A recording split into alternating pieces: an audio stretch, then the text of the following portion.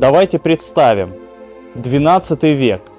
Главная христианская святыня, гроб Господень в Иерусалиме, находится в руках инаковерующих. К власти приходит султан, при котором паломников начинают грабить. Постепенно султан запрещает вообще паломничество на Святую Землю. Но все это христиане еще могли терпеть, пока не прошли новости по всей Европе, от Южной Италии до Северной Германии, о том, что христианские монастыри закрыты и были осквернены монастыри женские. По улицам Франции начинают проповедовать крестовые походы. Монах Петр Амьенский кричит, проповедует: идем, вернем нашу землю с гробом Господним. Сформировалось два крестовых похода. Папа Римский провозгласил крестовый поход официально, в котором должны были участвовать настоящие рыцари. А Петр Амьенский и еще обедневший рыцарь Вальтер Голяк собирают обычных людей на улице.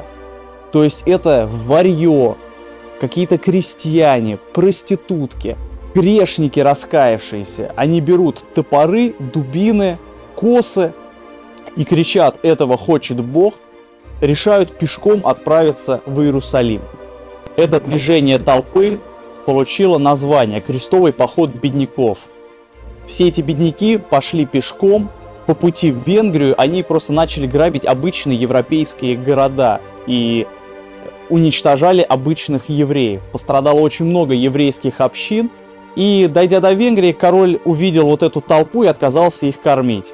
Они взбунтовались, и в итоге королю пришлось применить против них войска. Когда какая-то выжившая часть вот этого сброда добралась до Константинополя, константинопольский император увидел это все и подумал, что это издевка Папы Римского. То есть он принял их реально за крестоносцев. Когда увидел вот этих голодранцев, он был в шоке. Он их уговаривал дождаться нормальных рыцарей, которые собирались уже и шли уже из Франции, со всей Европы они были уже как бы в походе, но эта отдельная толпа начала просто уничтожать Константинополь, грабить его, были разграблены крестьянские лавки, там даже церкви пострадали и были ограблены. И в итоге византийский император просто всю эту толпу высылает, переправляет через Босфор, говорит: идите себе с Богом. И в итоге, когда все эти крестьяне и разбойники варьё добрались до пустыни, их войско сельджуков заманило в ловушку и практически всех уничтожило. Мы находимся в городе Феррара. Местные жители называют его городом Тамплиеров. И нам хотелось бы понять, почему. На самом деле, в XII веке здесь жил человек по фамилии Аделарди.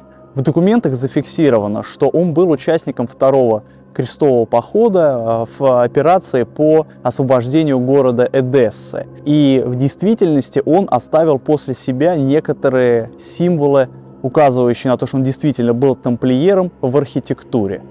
Вернувшись в Феррару из крестового похода, Аделарди занимался постройкой церквей. И вот смотрите, на главном фасаде Феррарского собора с левой стороны стоит всадник в кольчуге с копьем, и на щите у него изображена печать тамплиеров. Печать с двумя всадниками. По легенде, это как раз создатели Ордена Тамплиеров Гуго де Пейн и Готфри де Сен-Умер. Так как они были бедные рыцари, они делили одного коня. Давайте спросим у местного жителя, почему Феррара считается городом тамплиеров. Ci può spiegare perché Ferrara è la città dei Templari? Прежде всего, она развивалась в Средневековье.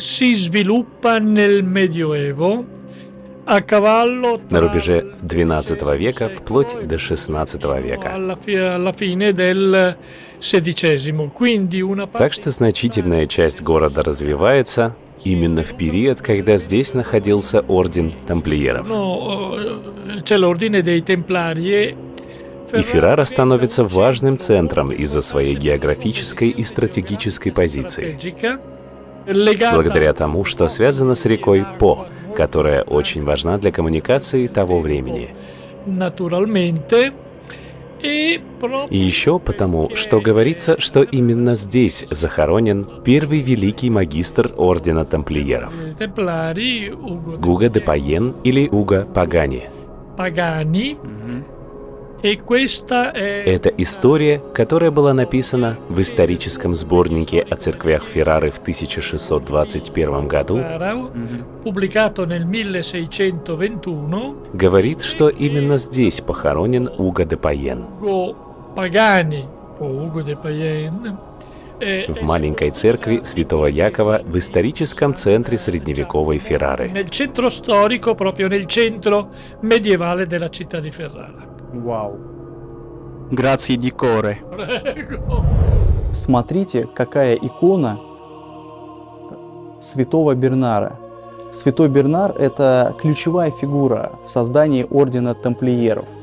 Он был выдающейся личностью своего времени, аббат монастыря в Клерво, и именно ему принадлежит идея дать монахам в руки меч.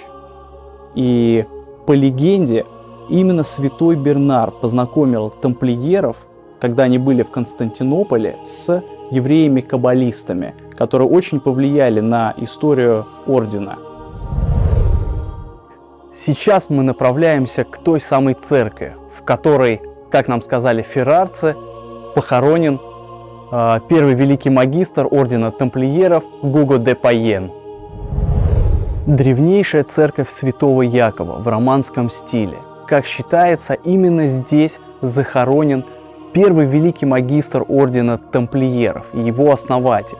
Интересно, мы нашли информацию о том, что власти города сканировали стены, но, к сожалению, им не удалось так ничего найти. Представьте себе, основатель одного из самых загадочных военно-монашеских орденов, до сих пор точно неизвестна его судьба. А может быть, он еще жив? Напишите в комментариях, что вы думаете. Как возник Орден Тамплиеров? Гуго де Пейна и еще 8 рыцарей, представители древних франкских родов, после перенесенных тягот в крестовых походах не хотели возвращаться к мирской жизни, и ими было принято решение основать монашеский орден. Главную роль в этом сыграл святой Бернар, который вместе с Гуго де Пейном создали латинский устав ордена, который регламентировал жизнь идеального такого христианского рыцаря. Задача святого Бернара состояла в том, чтобы переосмыслить и реформировать рыцарство, потому что в то время рыцарь чаще всего это был дворянин, но он воспринимался всегда как разбойник, потому что он сражался исключительно за свой фамильный герб или какие-нибудь богатства, или женщин. И святой Бернар создал нового человека, рыцаря, который готов сражаться за идею. Святой Бернар был также из франкских аристократов. Он принял монашеский постриг в 16 лет. Но это была настолько аскетичная фигура, что уставы любого монастыря ему казались детскими. «О, неужели вы едите 2 раза в день?» Он считал, что человек может не есть неделями. Он перестал есть, пить и довел себя до крайне такого плачевного состояния. То есть такой был в действительности лютый аскет. Но к нему, когда он уже прославился по всей Европе, к нему приходили даже короли поклониться и узнать, послушать его советы. Он придумал также и девиз тамплиеров: «Не нам, Господи, не нам, но имени Твоему дай славу». Тамплиеры не только охраняли паломников, идущих к гробу Господню, они также строили коммуникации по всей Европе.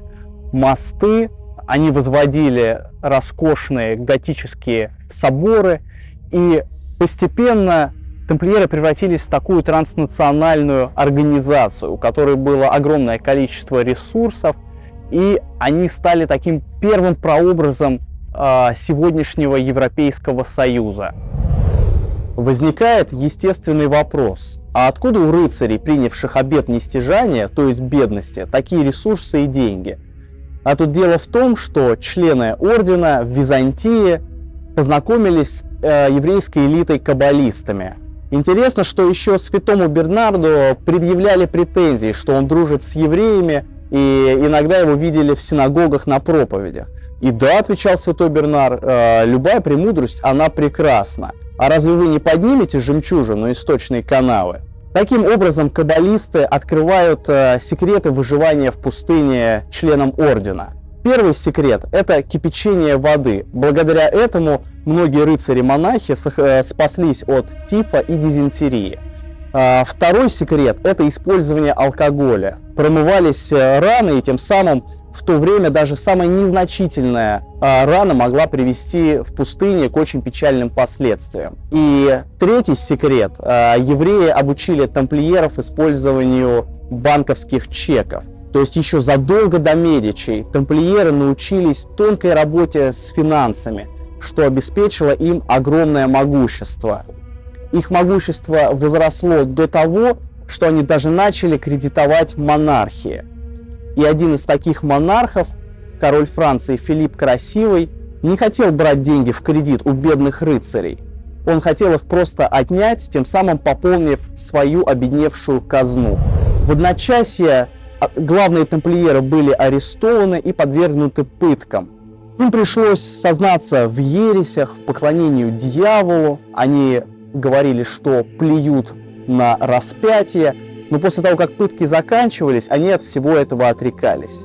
В дальнейшем их просто всех сожгли, но выжившие остатки ордена убежали в Шотландию и Швейцарию. И, как гласит легенда, именно спасшиеся тамплиеры в Швейцарии создали такой прообраз швейцарского банка благодаря вот этим вот деньгам. По сей день история ордена, она очень таинственна и покрыта загадкой, но всегда будут существовать люди, которые хотели бы узнать правду. Так что тот, кто ищет, тот всегда найдет.